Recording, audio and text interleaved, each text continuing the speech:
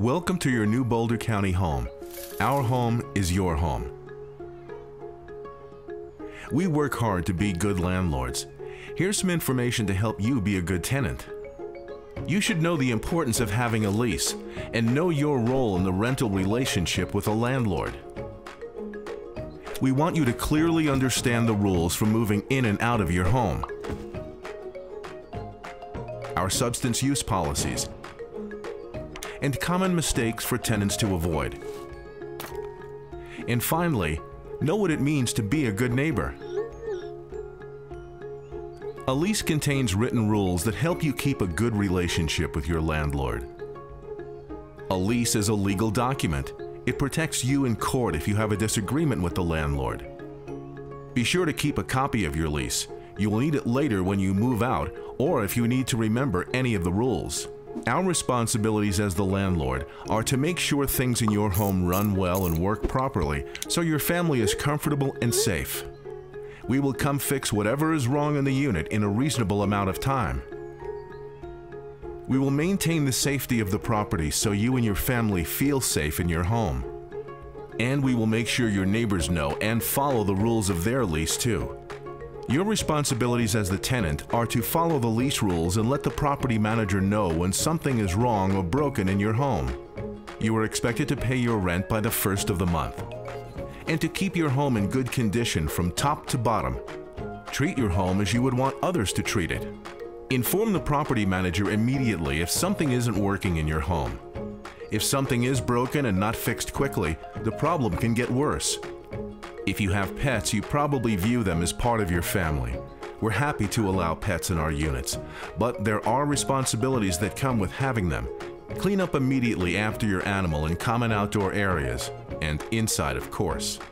We want you to have a safe and friendly neighborhood, so your home is not just a roof over your head, but a part of a community you can be proud of. When you're moving in and out, that's when you especially need to pay attention to rules in the lease. The moving in process is complicated, so please give yourself enough time and energy to do a good job to make your new house a home.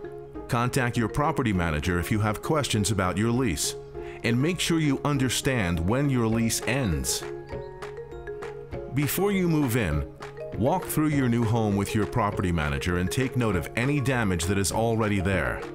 Switch the utilities to your name by contacting the utility company, unless utilities are included in your monthly rent. Find out where to put your trash and recycling and which day it's picked up. Learn how to use the appliances and the heating and cooling system. And this is important. Ask your landlord about what you need to do to get your deposit back when you move out. Knowing those rules ahead of time will help you prevent a stressful moving experience. If you follow the move-out rules in your lease, you'll have a much better chance of getting some or all of your deposit back. And if you consistently meet your lease requirements, it's much more likely you'll get a good referral from your landlord, which will help you get another place in the future. There are other things to remember while you're a tenant in the home. When you know you're moving out, you must give your landlord at least 30 days notice. Thoroughly clean your home, including carpets, before you move out. Ask your property manager to walk through your home to see what needs to be fixed or cleaned to avoid being charged. Give us a forwarding address for your mail. There's a form in your move-out inspection packet. And you'll need to turn in your keys when you leave.